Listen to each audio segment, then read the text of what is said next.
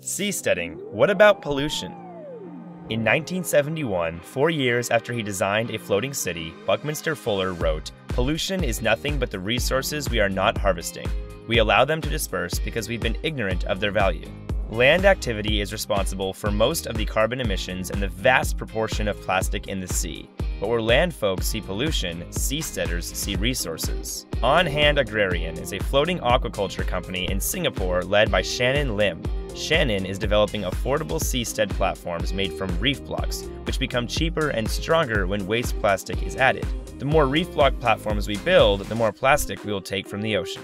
Ventive Floathouse, an American seastead company led by Michael Eliot, is developing affordable seasteads that will use the pollution from fossil fuels as a resource.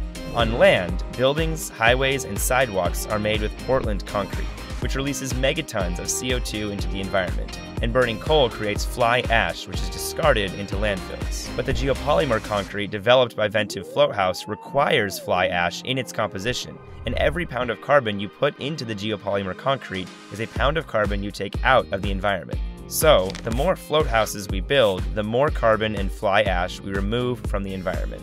You can't float seasteads without regenerating the environment. This is true for all seasteading ventures, from Blue 21 to Blue Frontiers, from the megacities envisioned by Shimizu to the first single-family seastead built by ocean builders. Build a foundation on land, you destroy life on that spot.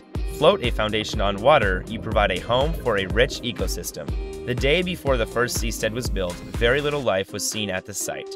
The day after it was floated, hundreds of fish appeared. They claimed little holes as their homes and defended it from other fish.